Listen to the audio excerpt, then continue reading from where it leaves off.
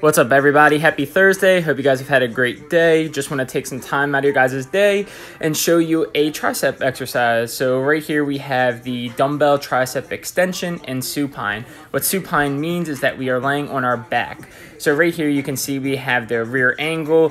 What we're doing is we're going to start off with our arms nice and straight up to the sky, 180 degrees. Then we're going to go ahead and keep our elbows tight to our body, and we're going to slowly bring our hands to our forehead or right behind our forehead. And we're going to do this movement, which is an eccentric movement, kind of like basically a negative.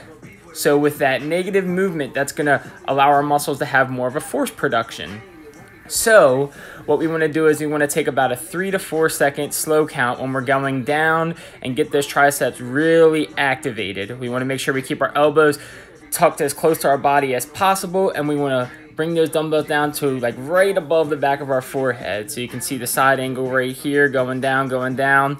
And then we're going to have the chest press up right there at the end where we roll the dumbbells up, keep them nice and tight, and we're going to press up. Alrighty, if you have any questions, let me know.